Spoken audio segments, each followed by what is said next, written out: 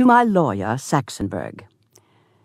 I can't say that I enjoyed your last visit. It was obvious that you had too much on your mind to pay any attention to what I was trying to say. Perhaps if you had some interest in this world besides law, taxes, and your grandchildren, you could almost be a fascinating person. Almost. That last visit was the worst bore. I won't risk another dull visit for a while, so I'm having Sheldon, my chauffeur, deliver this account to your home. I've written it to explain certain changes I want made in my last will and testament. You'll understand those changes and a lot of other things much better after reading it. I'm sending you a carbon copy. I'll keep the original in my files. I don't come in until much later, but never mind. You'll find enough to interest you until I do. You never knew that I could write this well, did you? Of course you don't actually know yet, but you soon will. I've spent a lot of time on this file. I listened, I investigated, and I fitted all the pieces together like a jigsaw puzzle. It leaves no doubts. Well, Saxonburg, read and discover. Mrs. Basil E. Frankweiler, 1. Claudia knew that she could never pull off the old-fashioned kind of running away. That is, running away in the heat of anger with a knapsack on her back. She didn't like discomfort. Even picnics were untidy and inconvenient. All those insects. And the sun melting the icing on the cupcakes. Therefore, she decided that her leaving home would not be just running from somewhere, but would be running to somewhere. To a large place. A comfortable place. An indoor place. And preferably a beautiful place. And that's why she decided upon the Metropolitan Museum of Art in New York City. She planned very carefully. She saved her allowance, and she chose her companion. She chose Jamie, the second youngest of her 3 younger brothers. He could be counted on to be quiet, and now and then he was good for a laugh. Besides, he was rich. Unlike most boys his age, he'd never even begun collecting baseball cards. He saved almost every penny he got. But Claudia waited to tell Jamie that she decided upon him. She couldn't count on him to be that quiet for that long, and she calculated needing that long to save her weekly allowances. It seemed senseless to run away without money. Living in the suburbs had taught her that everything costs. She had to save enough for train fare and a few expenses before she could tell Jamie or make final plans. In the meantime, she almost forgot why she was running away, but not entirely. Claudia knew that it had to do with injustice. She was the oldest child and the only girl, and was subject to a lot of injustice. Perhaps it was because she had to both empty the dishwasher and set the table on the same night while her brothers got out of everything. And perhaps there was another reason, more clear to me than to Claudia, a reason that had to do with the sameness of each and every week. She was bored with simply being straight A's Claudia Kincaid.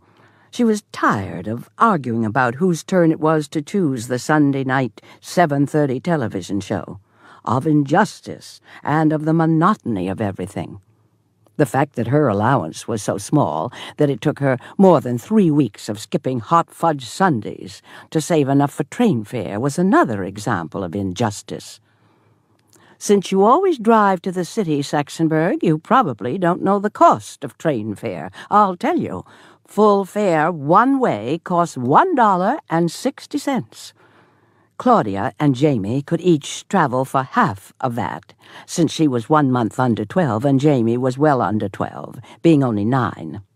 Since she intended to return home after everyone had learned a lesson in Claudia appreciation, she had to save money for her return trip, too, which was like full fare one way. Claudia knew that hundreds of people who lived in her town worked in offices in New York City and could afford to pay full fare both ways every day, like her father. After all, Greenwich was considered an actual suburb of New York, a commuting suburb. even though Claudia knew that New York City was not far away, certainly not far enough to go, considering the size and number of the injustices done to her. She knew that it was a good place to get lost. Her mother's Mahjong Club ladies called it the city. Most of them never ventured there. It was exhausting, and it made them nervous. When she was in the 4th grade, her class had gone on a trip to visit historical places in Manhattan. Jonathan Richter's mother hadn't let him go for fear he'd get separated from the group in all the jostling that goes on in New York. Mrs. Richter, who was something of a character, had said that she was certain that he would come home lost, and she considered the air very bad for him to breathe.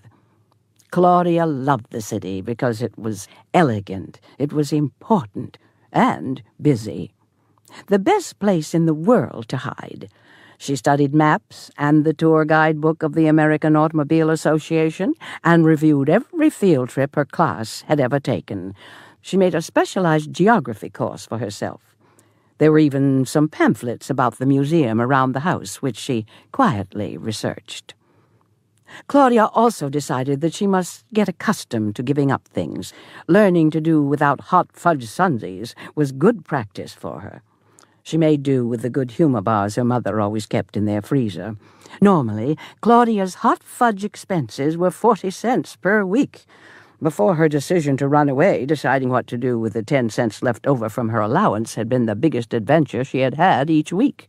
Sometimes she didn't even have 10 cents, for she lost a nickel every time she broke one of the household rules, like forgetting to make her bed in the morning.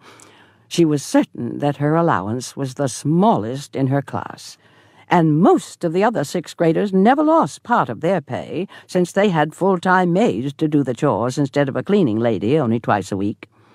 Once, after she had started saving, the drugstore had a special. Hot fudge, 27 cents, the sign in the window said.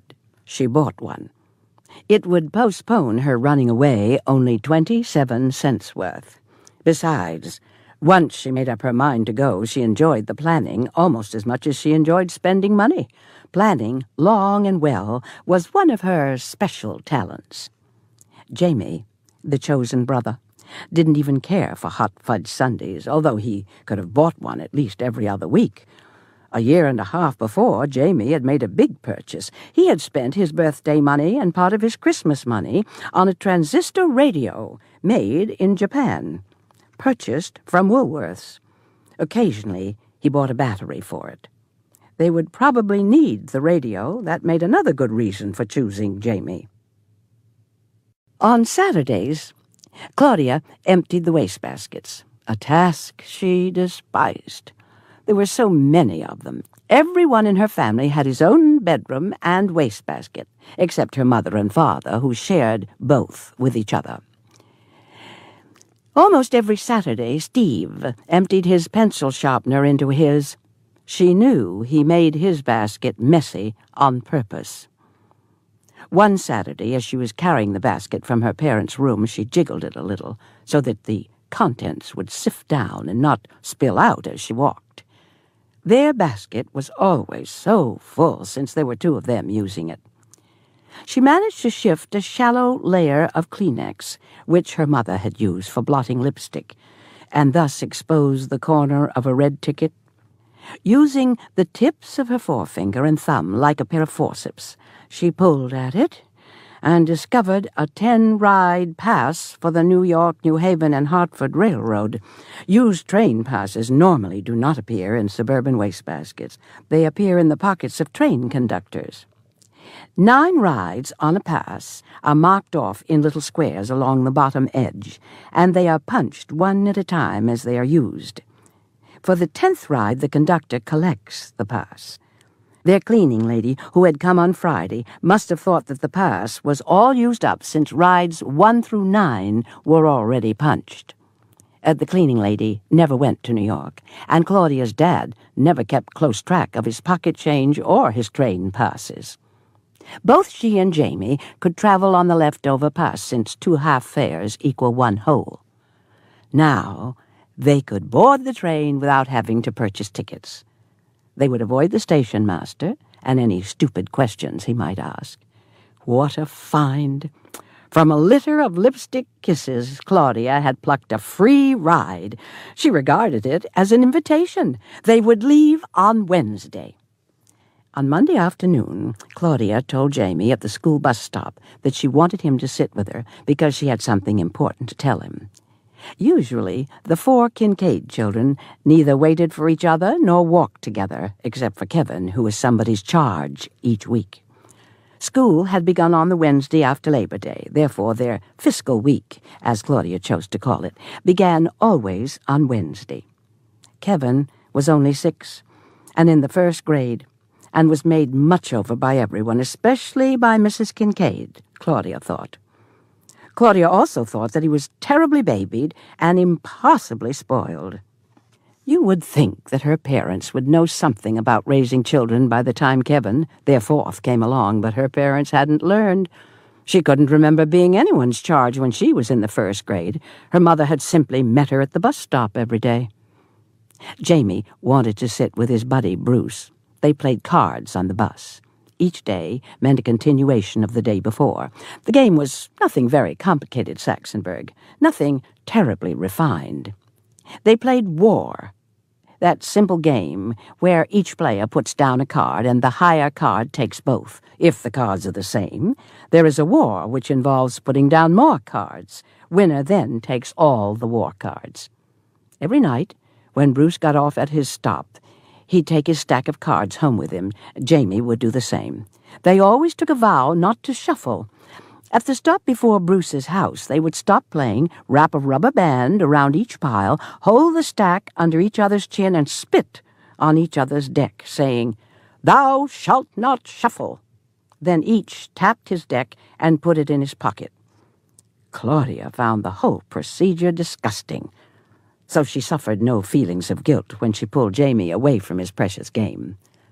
Jamie was mad, though. He was in no mood to listen to Claudia. He sat slumped in his seat with his lips pooched out and his eyebrows pulled down on top of his eyes.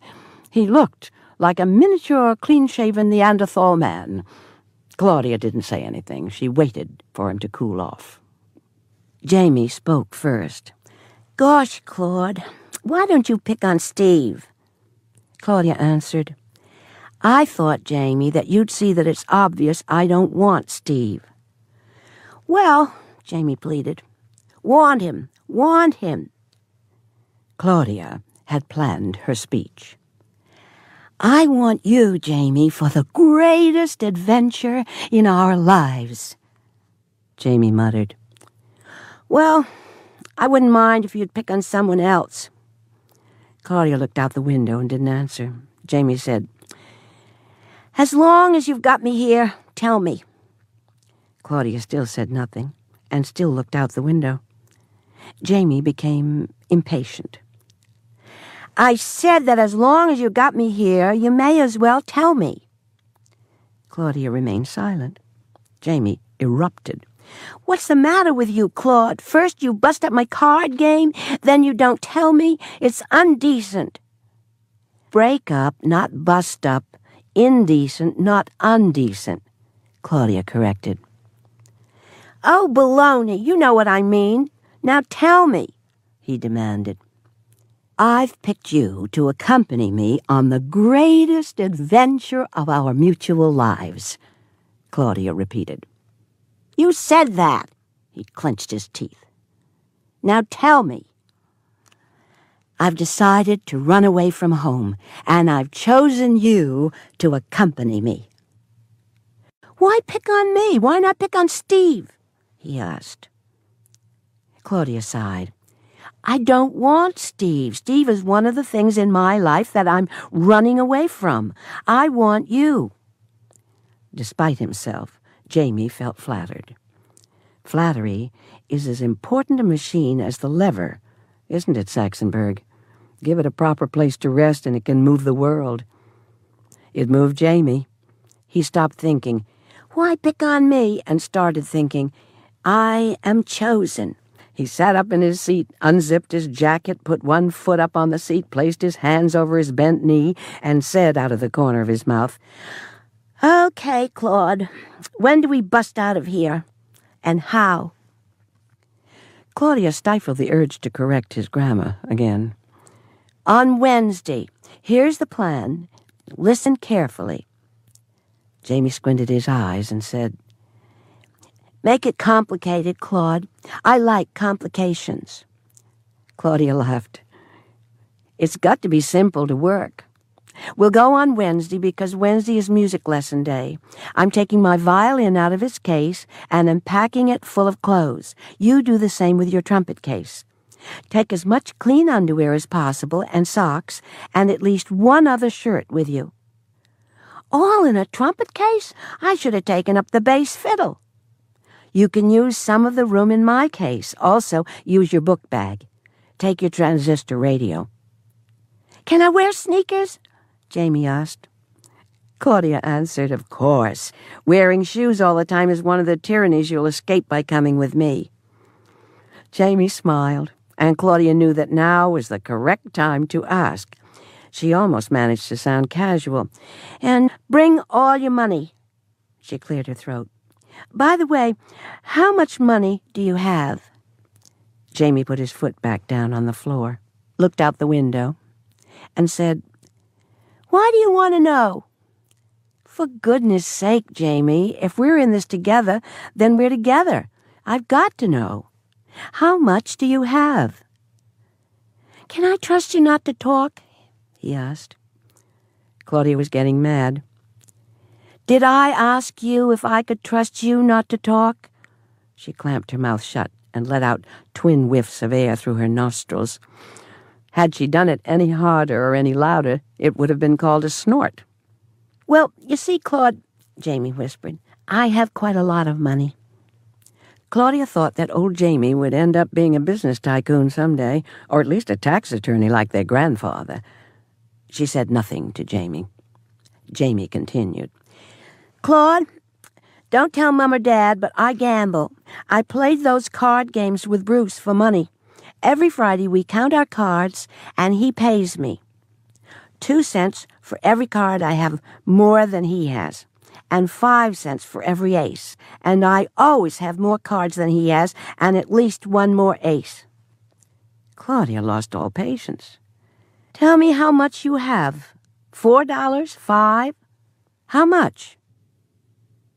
Jamie nuzzled himself further into the corner of the bus seat and sang, $24.43.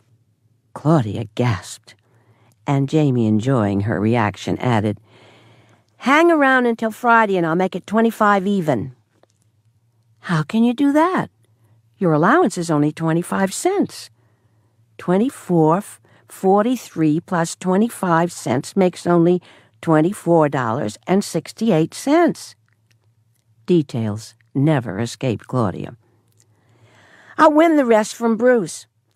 Come on now, James. How can you know on Monday that you'll win on Friday? Oh, I just know that I will, he answered. How do you know? I'll never tell. He looked straight at Claudia to see her reaction. She looked puzzled. He smiled. And so did she, for she then felt more certain than ever that she'd chosen the correct brother for a partner in escape. They complemented each other perfectly. She was cautious about everything but money, and poor. He was adventurous about everything but money, and rich. More than $24. That would be quite a nice boodle to put in their knapsacks if they were using knapsacks instead of instrument cases. She already had $4.18. They would escape in comfort. Jamie waited while she thought. Well, what do you say? Want to wait until Friday? Claudia hesitated only a minute more before deciding. No, we have to go on Wednesday. I'll write you full details of my plan. You must show the plan to no one. Memorize all the details, then destroy my note. Do I have to eat it? Jamie asked. Tearing it up and putting it in the trash would be much simpler. No one in our family but me ever goes through the trash, and I only do it if it is not sloppy and not full of pencil sharpener shavings or ashes. I'll eat it. I like complications, Jamie said. You must also like wood pulp, Claudia said. That's what paper is made of, you know. I know, Jamie answered. They spoke no more until they got off the bus at their stop. Steve got off the bus after Jamie and Claudia. Steve yelled, Claude, it's your turn to take Kevin. I'll tell Mom if you forget. Claudia, who'd been walking up ahead with Jamie, stopped short, ran back, grabbed Kevin's hand, and started retracing her steps, pulling him along to the side and slightly behind. I want to walk with Stevie, Kevin cried. That would be just fine with me, Kevin Brat, Claudia answered. But today you happen to be my responsibility. Whose responsibility am I next? He asked. Wednesday starts Steve's turn, Claudia answered. I wish it could be Steve's turn every week, Kevin whined. You just may get your wish. Kevin never realized then, or ever, that he'd been given a clue, and he pouted all the way home.